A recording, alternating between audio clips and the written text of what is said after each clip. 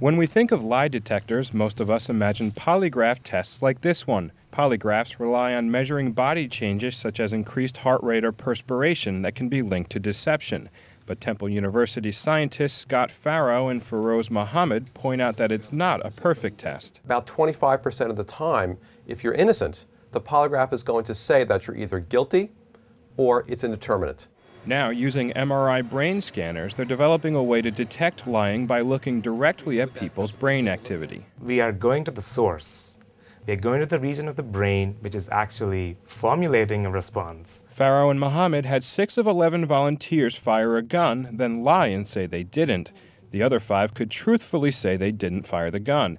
As they reported in the Journal of Radiology, MRI brain scans showed areas that only lit up during lying, and also showed that the brain has to work harder to lie than to tell the truth. In the group that lied, there were 2 times the number of areas throughout the brain that showed areas of activation compared to the group that was telling the truth. Farrow and Mohammed say a lot more research is needed, but they believe this method could one day be more accurate than a polygraph. I think it'll be very, very hard for somebody to cheat. Because when you're a liar, it's your brain that's on fire. I'm Brad Closa.